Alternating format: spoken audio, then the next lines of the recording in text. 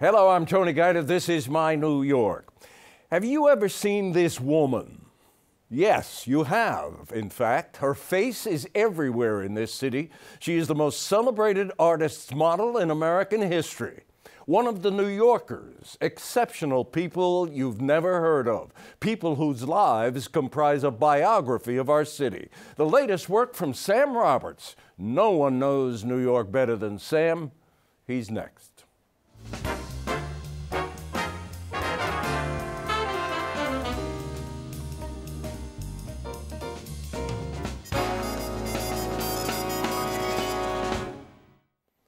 Sam Roberts, it is so good to see you. Welcome back to the program. Tony, thanks for having me. I'm delighted to have you. You have completed with this wonderful book a trilogy of quirky New York histories which are full of dazzling information, but are a lot of fun to read. And I wonder if they're fun to write. They are so much fun to write, which is one of the reasons I wrote them.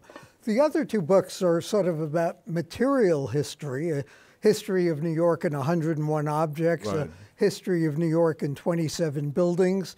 And this one is about people, the New Yorkers.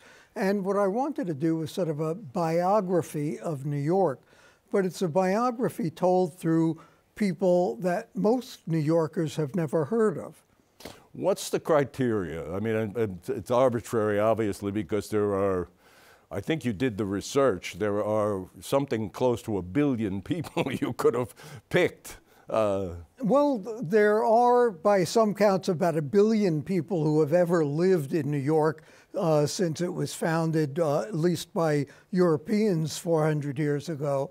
But, you know, out of that, I tried to pick people who were interesting, who were transformative, who were emblematic of some sort of transformation, and for the most part, who were not the kind of people you would find in ordinary histories or guidebooks, and who were dead, because I think it's too early for us to evaluate the importance of people who are still living. So I'm surprised you're even here, because that work, what you just described, that research, you must have been burrowed in all kinds of archives for centuries. Well, not centuries, but years. But it was so fascinating to find these people because I had never heard of them. Again, there are one or two who you would know, but I found that I included them for reasons that were different from why most people know them. John Jay, we all know he was a Supreme Court justice, he was governor of New York, but he's in the New Yorkers for a reason that almost nobody knows about, including many people who have written biographies of John Jay. He refused to take the position of Secretary of State in the Confederation of the United States unless Congress moved the capital of the United States to New York City, because he was a New Yorker, and he did not want to be in Trenton or Annapolis or some other city. And because the capital was moved to New York in that period, in the 1780s, that played a pivotal role in the revival of New York after the Revolution. And that really was instrumental in the comeback of New York, which was devastated after the Revolutionary War, after 7 years of brutal British occupation. So just for that alone, he's included as one of the transformative New Yorkers. Well, I see what I said. Nobody knows New York like Sam, and that's in the book, and one of the reasons to read it, there are many more. You say that some of the stories that you discovered, these people were, their stories were irresistibly bizarre. Can you think of one? Well, you know, the old expression, you can't fight City Hall. Yes. I found what probably is the first man who fought City Hall. And even before there was a City Hall? Even before it was built. They were doing the groundbreaking for City Hall, and they set off cannons to celebrate this groundbreaking, and they shattered the window of this jeweler who was across the street from City Hall, and he sued the city for breaking his window, and he actually won. And, you know, he filed the suit. It took him about a year to get his claim settled. but he was apparently the first person who set the precedent of fighting City Hall, and he won his suit. And it just seemed like such an interesting thing. He's my hero. Yeah. Let's get to that woman I showed at the beginning of the program. Her name is Audrey Munson, and you have dubbed her, and I have certainly believed she's America's first supermodel. Who was Audrey Munson? Well, Audrey Munson was this woman who supposedly was walking down the street, maybe Fifth Avenue. The legend varies in its retelling, and she was discovered by a photographer and started doing modeling for sculptures. And people don't know it, as you said earlier, but you can find her all over New York. The main monument at the southwest corner of Central Park. Her most prominent position is as the face of the loftiest statue in New York, which is on top of the municipal building across from City Hall. That is civic fame, as it's known. And her face was so beautiful, according to sculptors, that they used her as the model of Miss Manhattan on the statue that stood at the entrance to the Manhattan Bridge, statues in the public library, statues in the old Hotel Astor, statues supposedly at the Pulitzer Fountain in front of the Hotel Plaza, and all over the place. She was the model for hundreds of statues at the Panama Pacific Exposition in San Francisco. I think you say there were 1,500 statues at that exposition, and she was the model for like more than 1,000 of them.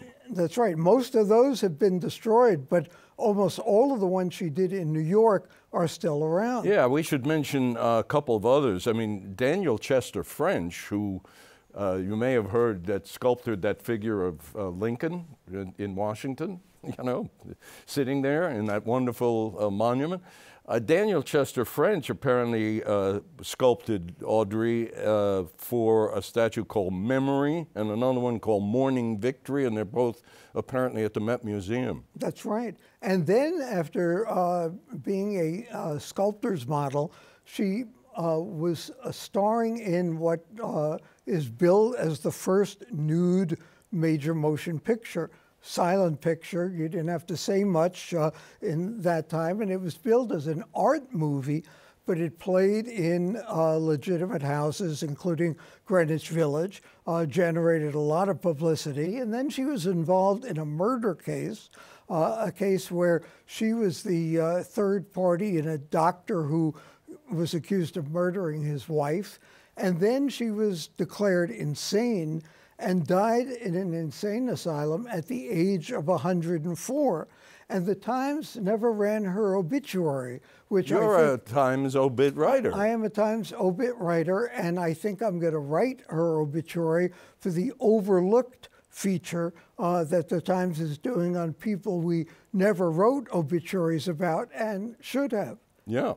That film, by the way, that first leading lady nude scene, is called Inspiration, in case you're hunting on Amazon or Netflix or something for it.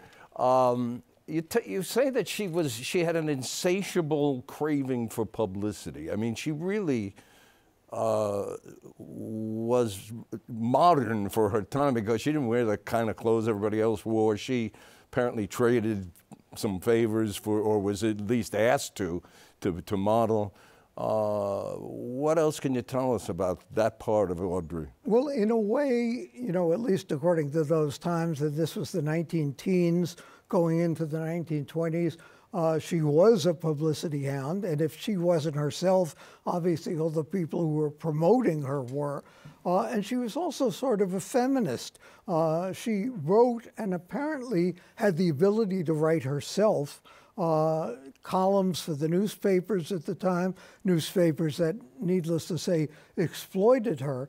But she talked about the fact that women should stand up for themselves, that they shouldn't allow themselves to be exploited, which was sort of an interesting twist on what she did, and also pointed out that models, sculptors' models, were themselves exploited, that actresses made a portion of the proceeds of movies, that actresses on the stage were compensated on the basis of proceeds of shows, but sculptors' models just were paid for posing, and that was it. Nobody got any more money from the appreciation of their statues. That was it. They got paid one time and never again, even though those statues were around in perpetuity. Audrey Munson is her name. Let's talk about Elizabeth Jennings, who... One of my favorites. Yeah, she... Elizabeth Jennings... She prefigured Rosa Parks. Go ahead. Elizabeth Jennings was a teacher who was getting on a bus, a trolley, on the Lower East Side to go to her church on a Sunday morning. And the conductor said, "You can't get on this trolley. This trolley is for whites only. You have to wait for the next one, which is for colored people." And Elizabeth said, "No, I'm in a hurry. I'm late to play the organ at my church." And she got on anyway, and she was evicted. And pretty forcibly. Yes, she was. And her family filed suit, and the case was brought in Brooklyn Supreme Court, where the Third Avenue Trolley Company had its headquarters. And her lawyer was a man named Chester Arthur, a young lawyer, who later would become president of the United States. Yeah. And she won the suit. This was in the 1850s, 100 years before Rosa Parks did the same thing in the South. And she established a precedent that a public transportation company, at least in New York, could not bar properly behaved people, regardless of race, from public transportation when they were properly attired and properly behaved. And this is a woman who virtually no one ever heard of again. Elizabeth Jennings. Yeah, that's fascinating and horrific in a way. And you point out in the book that Rosa Parks, the Montgomery bus boycott, and not moving back in the bus when she was asked, when she died, her body lay in state at the United States Capitol. And as you point out in the book, The New Yorkers, even black historians forgot about Elizabeth Jennings. It's true. She was clearly ahead of her time. Clearly, there were reversals, and then after the Civil War, the period of Reconstruction, which not just affected the South, but affected the North. But it did set a precedent, certainly a legal one. There were reverses after that. But Elizabeth Jennings did set, with Chester Arthur as a lawyer, did set a legal precedent in New York, almost the same one that Rosa Parks would set in Montgomery 100 years later. And she had the guts to stand up and fight, not only physically, but legally, fight the trolley company that barred her from getting on that trolley. I found it fascinating that you include an account of what happened to her that was published in the Tribune, the New York Tribune. Horace Greeley was the editor, and he was a anti-slavery. He was a staunch abolitionist. And you look at some of the other papers and how they treated the case. Either they ignored it or they ridiculed it. And it's fascinating to see how cases like that, and frankly, black New Yorkers were treated as a matter of course in the public domain at that period. And apparently the only honor she has received, besides being remembered and in this book by Sam Roberts, is that about, 15 years ago, the 3rd and 4th graders at a school on the Lower East Side named the street corner where her confrontation with the trolley company took place, where she tried to get on the trolley. They named that street corner for her. Right. The students, their teacher, lobbied a local city council member and got the street corner named for her, which is the least that ought to be done. Yeah. Okay. There's so many wonderful people in this book. William Wilgus, I never heard of him. is the chief engineer of the New York Central Railroad, and he could be said, as you say in the book, to have essentially built Midtown. Well, it's fascinating because I also wrote a book on Grand Central. Yeah. And I talked about the fact that it transformed America. And frankly, when I came up with this subtitle, I walked away from the publisher and said, how am I ever going to, fulfill this subtitle? How does a train station, or in fact a terminal, transform America? But then I realized it actually did. Among other things, it came up with the whole notion of air rights for buildings. Architecturally, it came up with ramps, which had never really been used before. The sleeping car porters union was created at Grand Central. But one of the things it did, electrification of trains, exactly, really was a precedent set at Grand Central. It allowed the New York Central Railroad to deck over these open train yards on Park Avenue. And that, combined with the air rights, allowed for the development of Midtown Manhattan. And the development of Midtown Manhattan shifted the center of gravity of Manhattan from downtown to Midtown, and virtually all of that was attributable to Wilgus, the chief engineer of the New York Central Railroad. Yeah, who was not an architect, and as you mentioned, the electrification of the trains began, I guess, in 1898 or something, and the point being that if they're electric, the smoke is gone, they can be buried, and Wilgus says to the railroad, here's what we should do. We should get rid of the depot that was Grand Central then, and it wasn't that old either, but let's get rid of it. Let's build a whole new place. We'll deck over all these open train yards, and the pictures are remarkable of what Park Avenue used to look like. We'll deck all of that over, and we will lease the air rights above to developers and whoever wants to build on it, and voila.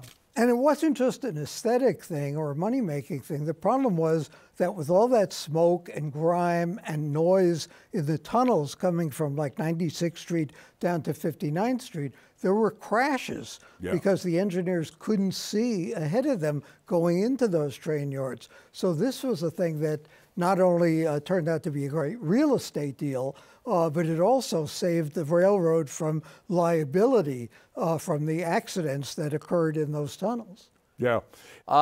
Here's a guy in the book, and I gotta say, it's hard to wrap my mind around this. I just can't get the sense of time. There's a fellow named Charles Dowd, and he made, let's just say as a teaser, he made time stand still. He literally made time stand still. He was a professor at Skidmore College. This is the kind of thing that you just can't imagine.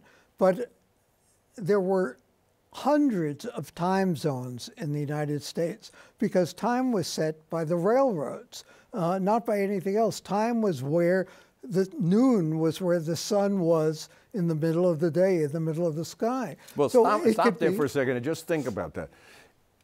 Noon was set astrologically, with sundials.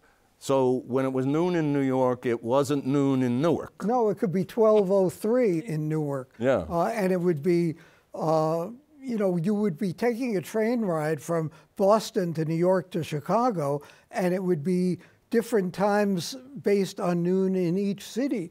So if you had to switch trains, or if trains were intersecting, you would have a hell of a time figuring out timetables, much less keeping trains from running into each other. There were a lot of train wrecks. There were a lot of people who missed their trains. And Dowd tried to figure out, how do we create time zones across the country so that we could rationalize the system of travel between going across the continent. And by the way, as Sam says, he was a professor of what, philosophy? Philosophy. I mean, he was not an engineer or a time expert or something. Not at all.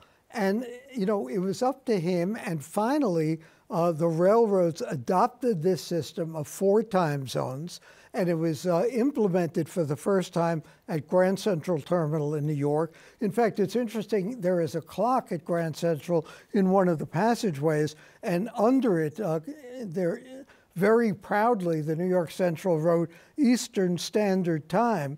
Of course, about 8 months or so of the year, that is wrong because it's daylight savings time, but the railroad was so proud of the fact that it implemented standard time there. And of course, the pièce de résistance of this story is that Charles Dowd, who got very little credit at the time for creating these time zones, Charles Dowd died in upstate New York because he got hit by a railroad train. In Saratoga Springs. In Saratoga Springs, New York. And the train was late, by the way. Yeah, and speeding. It was speeding. And to put a bow on you can't make this stuff up. To put a bow on the irony of it, he gets killed by a train that's speeding, something he was involved with in terms of trying to fix it away with these time zones. And when they memorialize him in Saratoga Springs, they do it with a sundial. Somebody wasn't thinking. Yeah, clearly. I mean, I wonder if that sundial is still there. I believe it is still there. I used to live near. Keeping perfect time by the sun. By the sun, sure. I used to live near there. I should. If I ever go back, I should check it out. The Charles Dowd sundial in Saratoga Springs. I mean, that's what's so fascinating to me about the book. Now, you know, why are there 31 people? Because I had to stop somewhere before 1 billion. But there are just so many fascinating people. And it's interesting that Thomas Carlyle said, the history's man is but the biography of great men. First of all, he left out women, but he never defined great. And, you know, he said a great men, the people who led armies over the Alps, or are they some slob who invented the shovel? Well, you know, it's both. And what I tried to include in the book are people who did maybe sort of ordinary things and seemed to be ordinary people at the time, but in retrospect had fascinating legacies. And these are the New Yorkers who I tried to include. Well, you included also, I'll just tick off a few others, the victim of the city's first recorded homicide, murder in the 17th century. 1609. And the first victim, one might argue, of racial profiling in the city. Yes. Which I found fascinating. Yeah. The high school dropout who slashed crime rates in the 20th century. And we all know him, I think, because as reporters, we encountered him all the time, a fellow named Jack Maple. I found that especially at the beginning of the story, fascinating. His father thought, and I think he agreed, that he was a loser. Yeah. That this guy was never going to amount to anything. That's right. He was a high school dropout. He wasn't going anywhere. He took civil service jobs, tests for almost any job he could find. And, you know, his father said, you're going to wind up dead as a soldier in Vietnam unless you go out and get a job. And luckily, he became a transit cop and worked his way up through the ranks. And I call him the commonsensical cop because he came up with the idea of CompStat. And the whole point of it was prevent crime, don't just respond to crime. And that's one of the reasons, not the only one, of course, but one of the reasons that crime plummeted in the 1990s. Yeah, CompStat is a difficult term to kind of parse, but it comes down to really holding precinct commanders and even higher ups to a real dressing down almost like every day. And it's sending cops to where the crimes are likely to be committed rather than responding to the crimes. Yeah, he mapped, you know, he made maps and he kept you know, putting dots and pins and things and saying this happened here, that happened there. And looked at the days and the hours and looked at the people who were committing the crime and said, let's be proactive instead of, you know, getting the guys after they commit the crime. He saw the patterns and, as you say, proactive. And I love the fact, and I think Jack once mentioned this in Elaine's, where he used to hang out a lot, that you know, when the commanders of the precincts complained that his, and you have this in the book, when they complained that his CompStat meetings were at 9 a.m., he said, okay, 7 a.m. Right. You don't like 9 a.m.? How about 7 a.m.? And he was just, you know, a beat cop starting out and, you know, surprised himself that he wound up, in effect, a deputy commissioner. And got, I guess, would you say, is it fair to say he got run out with Bratton because of Giuliani's ego? I think that is fair to say, yes. Because they made the, what is it, the front page? The cover of Time. The cover of Time and a few other articles, and Rudy was thinking, hey, wait a minute, I'm the mayor, they shouldn't be. Right, Bill Bratton was smart enough to use him to the fullest. Yeah, we just should paint a brief physical portrait of Jack, who if you think of Beau Brummel, I guess. Yeah, a Homburg and spats and a bow tie. And it was, I didn't know this until reading your book. It was all an act. I mean, he was busted. He had no money at all. No, right. But he was looking like $1 million. No, he worked for the money store because he had borrowed so much money. Yeah, Jack Maple. There are plenty of reasons to read The New Yorkers by Sam Roberts. There's plenty of reason to read anything Sam Roberts writes, but this is delightful. So go out and get it. And I am so glad you are here, and we had this conversation. Tony, thanks so much for having me. Well, thank you for being here. And thank you folks for watching. Hope you enjoyed it. We'll see you next week.